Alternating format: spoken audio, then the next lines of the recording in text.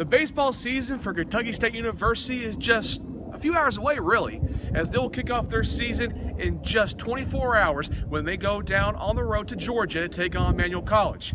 We're now being joined by head coach Rob Henry to get ready for the season. Coach, a lot of things been going on. You and your team been out practicing, getting everything ready for the start of the season. How does it feel to actually be playing somebody in a different color uniform? Well, it's good because we've got a lot of preparation under our belt, and it's time to find out if we're any good or not.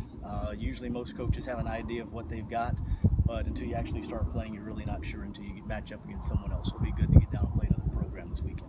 What have you seen so far in the early part of the season since the winter break, getting ready for opening day? We've had really good chemistry. Guys are working hard, and they've got an idea of how to get better, and that's kind of been our theme throughout the first few weeks. Has just been constant daily improvement, working at their games, working at weaknesses, developing strengths, and just embracing the process. It's not always all about results. It's about understanding how to develop and get better. Well, that opens the door for a couple other questions. What do you see being this team's strength this season? I think our strength is going to be our defense. We're a lot better defensively, I think, than we'll be last year. We've got some guys who are going to step into some roles and play well defensively.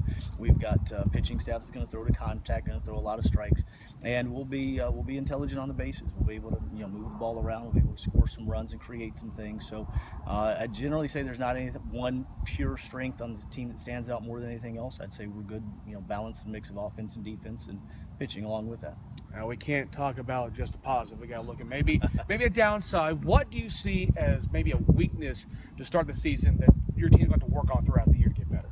I think early on we just have some guys who need to get some experience under our belt. We lost a lot of the top half of our lineup, lost some very experienced players in Justin Kane and Marcus Jackson, guys who are really the backbone of our program for a couple of years. So those are going to be big shoes to fill. I think we've got some guys who can do that, but they're going to take their lumps early on. They're going to have to get some experience under their belt and may get their noses bloody a little bit, but they'll get through it and they'll get better and survive. You mentioned losing a big percentage of your offense from last season in your lineup. Well, we noticed just recently that there wasn't a player that was picked to be on the conference first or second team.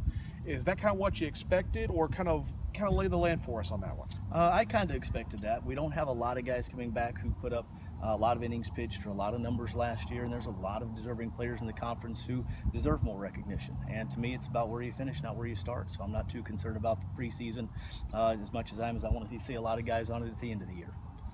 You heard from Coach Rob Henry about the start of this season. Your Thoroughbreds go on the road for opening day at Emmanuel College this Friday and Saturday to get the season started in a 3-game series. And not before long, be playing right here in the capital city. For Coach Rob Henry, I'm Eric Matthews. Thanks for watching.